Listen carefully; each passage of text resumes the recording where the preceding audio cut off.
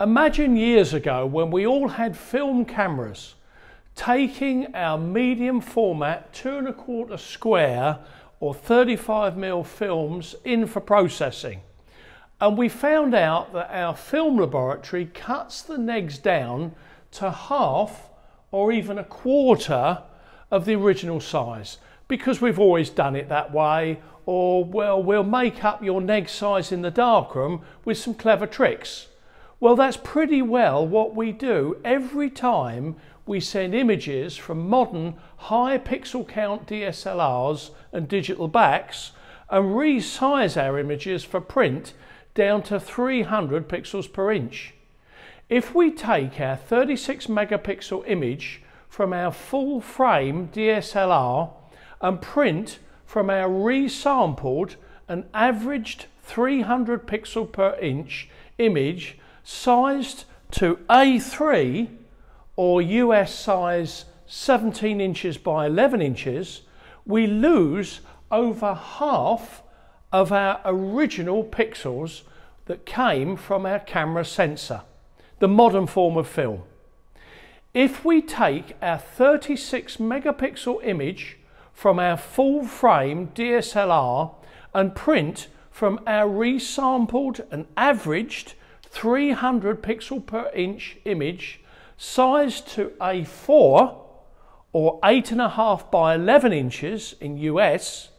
we lose over 3/4 of our original pixels. Now, to be fair, when we cut our image files down to 300 pixels per inch, we're obeying an old, out-of-date bit of advice, which in the days of 4 megapixel cameras and slow computers around 1998 made sense.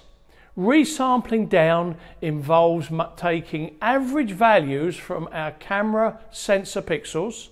then our amazingly clever software creates fewer artificial pixels based on those averages. Finally, those pixels are handed over to our printer driver, which splits them up and remaps the data into droplet information, which we then measure in dots per inch. So although we may lose over half of the genuine camera pixels in some cases, the actual inkjet print we get visually is not too bad at a consumer level.